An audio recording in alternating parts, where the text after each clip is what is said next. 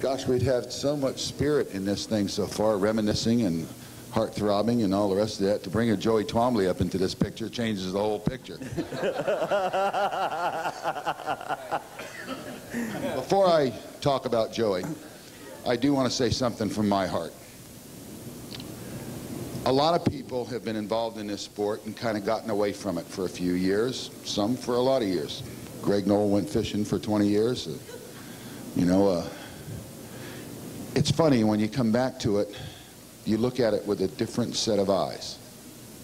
You look back at the friends you made, the friends you still have, all over the world. The joys of that first time you stood up, that first time you turned right, that first time you rode the nose, the first time you did a bottom turn, and they don't change. They're just as vivid in your mind as when you were a little kid.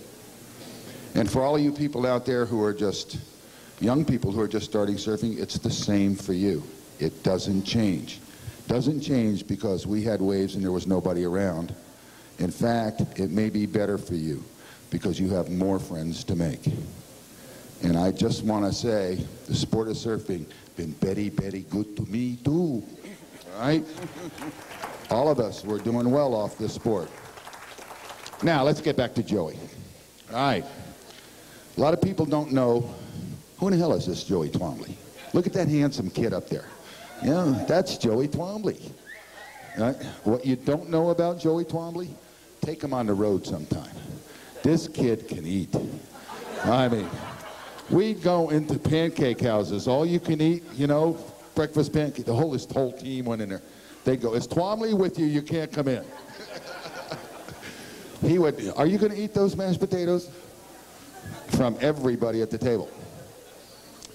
However, he burned up those calories by being the #1 paddler on the East Coast, junior, men's.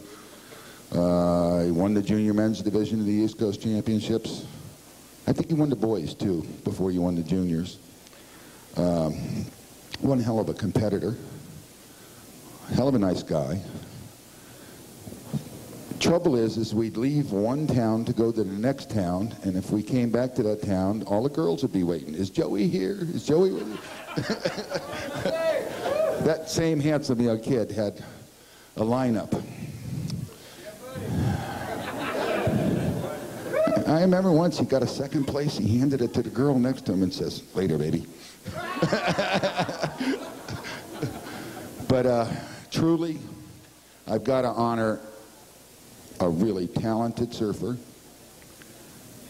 great competitor, a good man. Got a great business, super talented artwork. And, you know, he was kidding about dealing with the Shah or whoever he was kidding about, but he's doing that. He's building tables for the predominant cruise lines companies, and he has some artwork that is just outstanding. Still involved in the ocean. You'll never get the salt out of his blood. Joey Twombley, come on up here.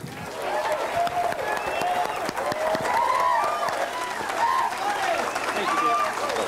Can I speak into that microphone up there? This one or this one? Either that one up there. Thank you. Appreciate it, Dick. Oh.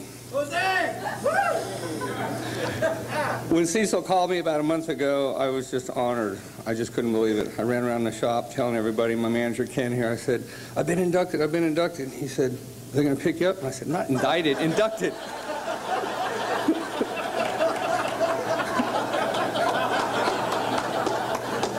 I just about lost it.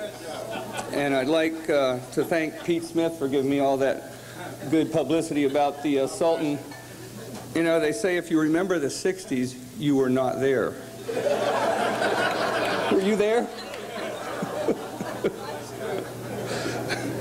No, seriously, I'm glad that y'all are here tonight. I'm glad that my wife, my daughter, my friends John, Donna, Ken, Greg, other friends are out there. I'm glad they can make it here tonight. They each have to give me $5 for saying their name, by the way. So, you know, I got that going for me. And I think we all owe a debt of what? I can't say that. There's kids out there. Yeah. I'll tell the jokes, okay?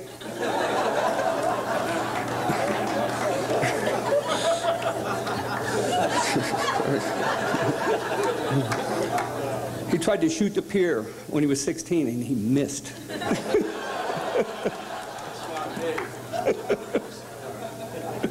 Yeah, okay.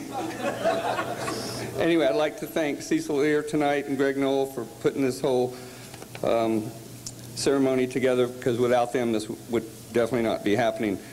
And I'd like to thank Dick Cattry and Shag for all the work they did back in the early 60s and the mid 60s with the Surfboards Hawaii and Hobie Surf Team, because without them nobody would have made the trips north.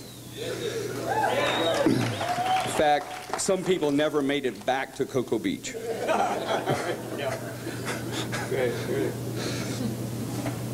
It just seems almost too good to be true, though, that there we were, a bunch of surfers traveling up and down the coast, surfing from Miami to Maine, surfing in contests, Puerto Rico. Some of us even made it to California and Hawaii. And we didn't even have to pay for it. The sponsor paid for it. Thank you, Hobie, Dewey Weber, Greg Knoll. Hope you got your money back out of that. And then it gets even better. 30 years later, we get the ultimate award for it. Thanks again.